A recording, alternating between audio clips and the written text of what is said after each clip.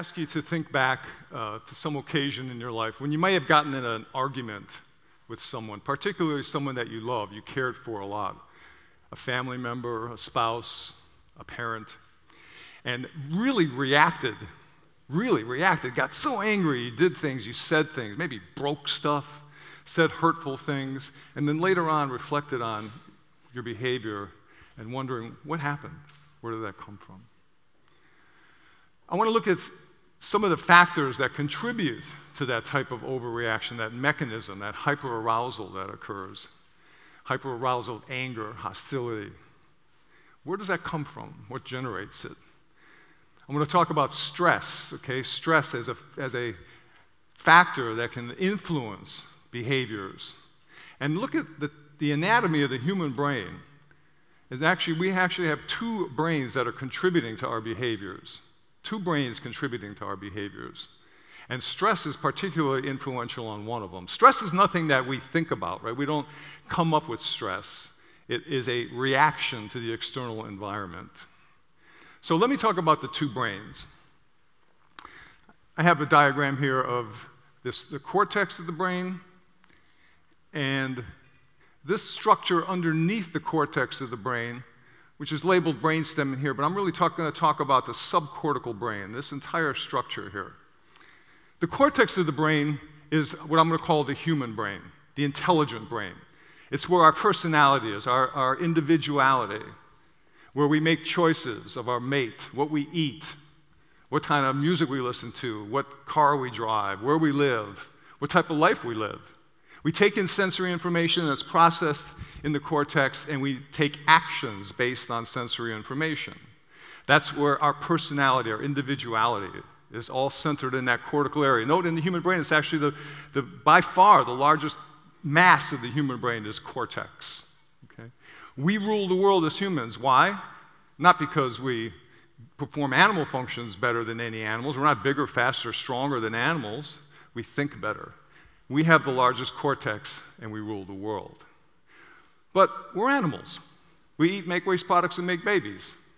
And that behavior, triggered by our primitive animal brain, is sometimes responsible for triggering some of the behaviors that we're not particularly fond of. So this primitive animal brain, what does it do? Well, the brain reacts to situations whether we want it to or not. Particularly this animal brain, which doesn't think, it just reacts to the environment. So if I said to you, hey, let's all go outside and race across Broad Street, but don't let your heartbeat increase, could you do it? No. You can think to yourself, hey, I'm going to stop my heartbeat for 10 seconds, but you can't do it. The thought exists, the thinking exists in the cortex, the human brain, but the animal brain is controlling your heartbeat and won't let you do it. So you can think all you want about lowering your blood pressure, and it won't happen. That primitive animal brain is maintaining your heartbeat, your breathing, your digestion from the moment that you're born. And even pre-birth, as a fetus. These structures start operating in that central nervous system. Primitive animal brain is operating nonstop until your death. Pretty amazing, okay? I'm going to ask you to look at another way that this primitive animal brain reacts to situations, okay? So this, let's picture a bunch of guys hanging out, arguing about who's going to win the Super Bowl on Sunday, talking about cars, whatever men might want to talk about when they're involved in a conversation. I'm a man, so I look at, I only have a male perspective on things. But a bunch of guys are sitting around talking. And all of a sudden, during that conversation, this really attractive-looking woman walks by with an inappropriately short miniskirt and an inappropriately tight T-shirt. What's going to happen to that conversation? All right, the little snickers in the audience. No, not me, man. I don't look. Men will be attracted to that, not because they're out there searching for mates. Married men might react that way, okay? But because of the fact there's an animal instinct of sexual attraction. Why do advertisers put sexually attractive women in ads? To attract attention to that ad so people go out and buy stuff they don't need. Okay, it's an animal instinct. Now, I may be distracted at times, but I'm married, so I don't go out and chase the girl. Married men, committed men in relationships might be attracted, might be there might be like a magnetic boom, but back focus on, hey, I'm married. Yeah, I think the Patriots are going to lose, or whatever, whatever the conversation is, But the reaction, and I don't know how women react to men. I mean, fortunately, you do react to us ugly guys, but it's good, But that primitive sexual instinct is a really important behavioral driver on a day-to-day basis. Male elephants are attracted to female elephants. Female frogs mate with male frogs. All species mate. Sexual attraction, basic animal instinct. A more powerful animal instinct programmed in that primitive animal brain is survival. And how do animals survive? Fight or flight. Okay? Much more powerful instinct. So the primitive animal brain, to review, runs our body, breathing, digestion, heartbeat, maintains blood pressure, and is programmed for primitive animal instincts that all animals have: eating, sexual attraction, seeking safety and shelter, and then that most powerful instinct, survival, fight or flight. The cortex of the brain is our thinking brain. It makes decisions, it takes actions, it does things, based on sensory information. It thinks. That's where our memory is located, all of our processing. Now, my job on a daily basis is I'm a physician. I'm the director of the traumatic brain injury for the military down here at Fort Gordon, Eisenhower Army Medical Center. And I'm going to use some examples of what happens to soldiers when they're taken from the United States, sent over to Iraq and Afghanistan, and experience the traumatic experience of war. And how does that experience impact their performance? How does that experience impact their behaviors based on the influence that traumatic experience has on their brain, whether they want it to or not? So what they do is they go to a place like Iraq or Afghanistan, and what is the enemy trying to do to them when they're there? Kill them. The enemy's trying to kill these men and women. So their fight or flight, their primitive animal instinct, is ramped up and magnified, turned on big time, all the time, not for like 20 minutes here and 10 minutes here, but nonstop for 24/7 through their entire time of deployment. I was with a patient this morning, 7 deployments. 7 deployments, 14 months minimum in those 7 deployments. Hyperactivated fight or flight. And when you're in a place where bad guys are trying to kill you, having your fight or flight activated to respond real quickly is the best thing that could happen to you. And it functions great when you're in a combat zone. But now let's take that soldier and return him to the United States. So you get on a plane, come back to the US, get off the plane, I'm back home. What part of the brain is recognizing the geographic shift back to the United States? The cortex, the intelligent human thinking brain. But where was this hyper-aroused fight or flight located? In the primitive animal brain, the subcortical brain, specifically a structure called the amygdala, which becomes hyperactivated and triggers fight or flight. Now, that was very, very powerful and essential in a combat zone, but the soldier now comes home and he's still hyperactivated. So to give you an example, I had one of my men he was home for a few months, he was feeling pretty good. He went to a rock and roll show in Atlanta, hanging out in Atlanta, the concert, was doing okay with the crowds. But all of a sudden, boom, fireworks go off, and bam, he dives to the ground. Now, he didn't hear the explosion and go, that sounds like a bomb, I'd better duck, He reacted, non-thinking. So now let's look at the anatomy of the brain, because there's one more super important point to make in here that's fascinating. Sensory information comes into, we see, hear, taste, touch, and smell. That sensory information comes into our sense organs, is sent to a structure in the brain, except for smell, which bypasses the thalamus, but all the rest are sent to the thalamus, which is a relay station, and it sends a signal to both the human intelligent cortical brain and the primitive animal brain. So in this case of this explosion at a rock show, the explosion gets to the cortex, and the cortex is going to think about it. Explosion sounds like a bomb, but wait a minute, I'm in Atlanta. Oh my God, it's a terrorist bomb. But wait, the band's still playing, nobody's running for cover, nobody's hurt. Oh man, it's fireworks. Whew, I'm okay. And the cortex could figure that out very quickly. Simultaneously, that signal went to the animal brain. Now, the animal brain doesn't understand geography. It's hyperactivated. It's hyperactivated particularly to explosions, which in war meant what? IEDs, rocket-propelled grenades, mortars, blood, guts, death, body parts.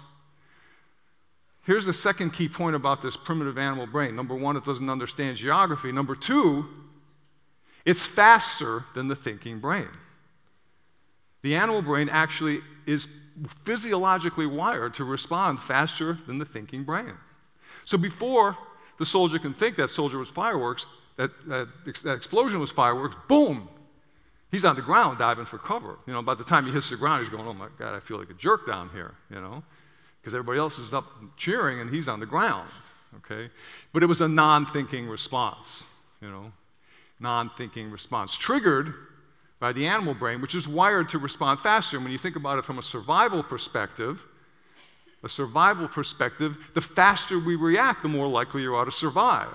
So indeed, through an evolutionary period, the human species has been around about 300,000 years, but for 300 million years, animals have had a fight or flight reaction. I don't know who figures this stuff out, but that's what it says in the biological books. So 300 million years of fight or flight, the faster they react, the more likely they are to survive. The animal brain's not very smart. It's fast. The quicker you respond to dangerous, threatening situations, the more likely you are to survive. Okay? A child that grows up in an abused environment, you could take him out of that home, right, and put him somewhere else. But if he or she has experienced significant abuse in that home, that abuse has impacted their arousal system, their primitive animal brain. No matter how much in their cortical brain they may want to overcome that, they are still reacting to situations programmed in that primitive animal brain, which you can't change by thinking any more than you can change your heartbeat, your blood pressure, okay? Eat and hold your food in your belly for 4 hours before you digest it, right? So let me talk a little bit about irritability, okay? So there was a man and wife who were at home, and the wife asked her husband, honey, can you take out the trash for me? Sure, baby, no problem, I'll take out the garbage. So the man, he gets up, took out the garbage, did a good job, cleaned up everything nice, came back in the house, sat down, job done. Now, meanwhile, his wife walked off into another room, and they had 2 little children. The 2 little children had spilled chocolate milk all over this beautiful, brand new white sofa. She was angry now. She's got this new sofa with big, nasty stains on it. She's not happy, okay? Why did I let these kids drink chocolate milk in here? Why did I get a white sofa? My relatives are coming to visit, and I got this nasty stain on here. Boy, is she angry. But she's not mad at her husband, okay? But she comes back to her husband with a mean, angry look on her face, okay? And now her husband's maybe fatigued, stressed out with, stuff going on at work or whatever. He's, not particularly in a great mood. And she comes back to him now, and she got an angry look on her face, and she goes, did you take out that trash like I asked you? And starts cursing at his wife and yelling at her. Like, wow, what happened? Well, how did she approach her husband? Aggressive, hostile, angry. What's the fastest part of the brain to respond? The sensory information coming in is angry face and angry tone of voice. The fastest part of the brain to respond is what? The primitive animal brain. In order for that man to recognize, hey, that's my wife talking about the garbage, he needs his memory and his cortex to recognize wife and to recognize the English language. Did you take out the garbage? So when he responded, he didn't respond to his wife. He responded to the aggressive tone of voice and the aggressive face that she presented. Now, of course, when he yells at his wife, she don't like that, okay? So she barks at him, and he barks back at her, and now they're in a big argument over nonsense. Over nonsense. Their intelligent thinking human brains made a decision, hey, I love you, baby. Let's get married and live happily ever after. Let's have a wonderful life together. You're awesome. Oh, yes, you're such a big, strong man. You're going to be a wonderful husband and daddy. But now in the heat of the moment, that intelligent decision is gone. And the primitive animal brain has reacted and gotten them into a situation that their intelligent thinking brain never would have.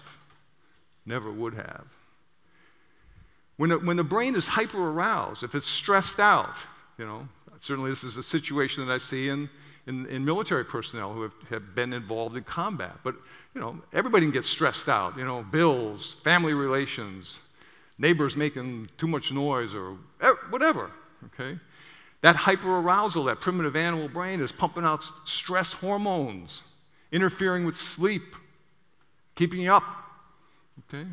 It can hijack memory because as you're thinking of all the stress, even unconsciously, because remember, I'm not talking about the conscious brain where you're thinking and plotting and using your cortex. I'm talking about a hyperarousal of the animal brain that's been stimulated by some type of stuff. Okay? Could be trauma, could be just day-to-day stuff that's accumulating and hard to manage. But the stress hormones get released. It activates that part of the brain. And memory becomes difficult because concentration and attention, it's not that the memory storage and recall is problematic, it's that the attention is being diverted to all this other stuff. Okay, the stress factors. For example, I'll have a lot of soldiers will tell me they have memory problems.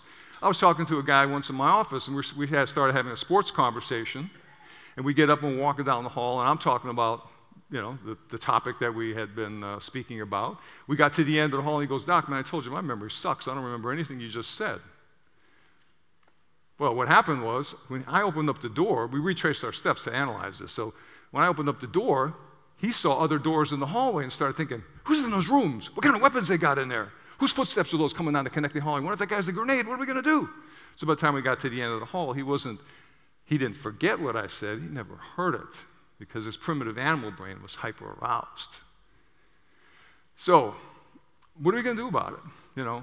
I mean, as a neuroscientist, so I went back to school later in life and became a physician, and I have been fascinated being a brain mechanic. That's kind of what I consider myself to be. I'm not a behavioral health psychiatrist or anybody that deals with mood, depression, all this kind of stuff. But what I love is the way the brain operates as a machine, the most complex machine in the entire universe. And what is really amazing to me is we've got this part of the brain that's reacting before we think and triggering hormonal releases and consequently behaviors that really take us in situations that we don't necessarily want. When we look back, well, why did I do that? During the day, the brain is constantly generating ideas, constantly generating thoughts. It goes back to that, I like to think about in terms of ontology. Descartes, 1650, said, I think, therefore I am. How did he define his being? I think, therefore I am. Fast forward to the 1950s, French existentialist Jean-Paul Sartre was concerned not that I think, therefore I am, but I am the person that sees my thoughts. Thoughts may happen, but they're generated spontaneously by the brain. They're not necessarily who you are. You are the person that sees those thoughts. I love that definition, because that's the cortex of the brain that I want to amplify, I want to magnify, I want to use that cortex to determine in my life how I live my life, what I do. I can see thoughts coming into my head, maybe getting emotional about stuff, angry about somebody challenging me or cutting me off on the road or something that's challenging. But it's always good to stop. For me, I stop and think, wow, feel my reaction to it is not necessarily what I want to happen here. What I want to happen, I can control, I can do with my cortex. I still react, because that primitive brain reacts. So, in my experience, both in I've been working for the Army for about almost 7 years now, and been a brain injury doc for a few years more than that. I see a lot of folks in this status who end up going to doctors, and they get headache medications, prophylactic and abortive therapies. They get sleep meds, which don't work. They get mood medications. They get pain meds, okay? Oh, let me talk about one more thing I forgot. So stress, right? When you're always walking around like, all these muscles are tightening up. You're walking around, neck is sore, back is sore. This is pain being generated by stress. With headache generation, particular tension, and then migraine headaches, neck muscles being tight, from stress. Pretty much every soldier that I see that's been to war has this going on. So is the solution to give them headache meds to fix the headache? Or do we get to the cause of the problem? Let's get to the cause of the problem. This isn't rocket science. Okay, a person's stressed, it changes the way their body is operating because of these stress hormones being activated, so we can do things to reduce the stress. You don't need Zoloft. Well, I'm not talking about now psychiatric patients need medications, but I'm talking about just cases where there's a clear-cut cause of hyperarousal, hyperstress, okay? Where these physical symptoms are being generated not by abnormalities in the brain, but by a set of circumstances that is arousing the primitive animal brain to create stress hormones and activation of this thing we call stress. So what we do when we treat the men and women who have gone to war is try to get to a solution, okay? So how do we treat headaches? Send them to a physical therapist. They learn a stretching program. They get devices, heating devices, massage devices to loosen up the muscles, lower the tension that's triggering the headaches. Learn sleep hygiene, learn relaxation techniques, okay?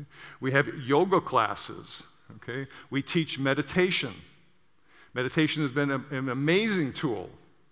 You know, meditation relaxes the brain. What happens? Physical symptoms get better.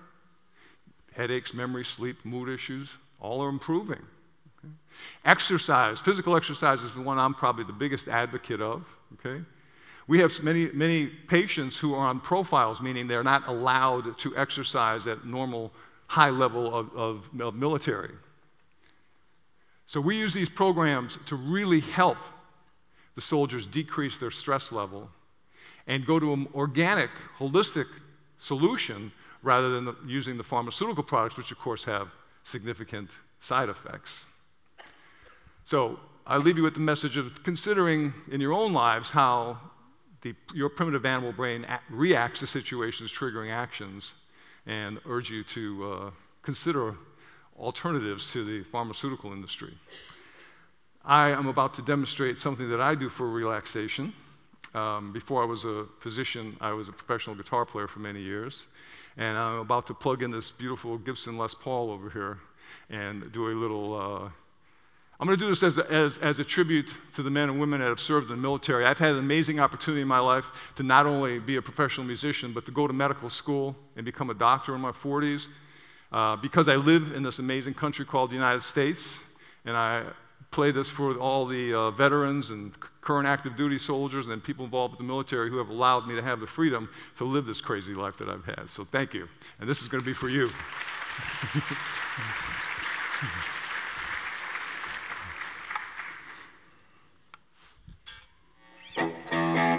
Okay, let it rip.